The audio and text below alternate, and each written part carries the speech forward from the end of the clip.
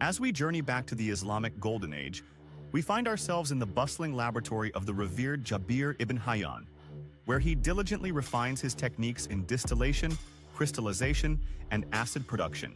His methods revolutionized the field of chemistry, laying the groundwork for the modern sciences of pharmacology and chemical engineering. Centuries later, his work continues to permeate various fields, from the production of life-saving pharmaceuticals to the development of innovative materials in engineering. Jabir Ibn Hayyan is not just the father of chemistry, but a beacon of human progress, illuminating the path for future generations of scientists and researchers. His legacy reminds us of the power of human curiosity and the profound impact our pursuit of knowledge can have on the world. Through his discoveries, we have been able to push the boundaries of science and technology, improving lives and shaping the future.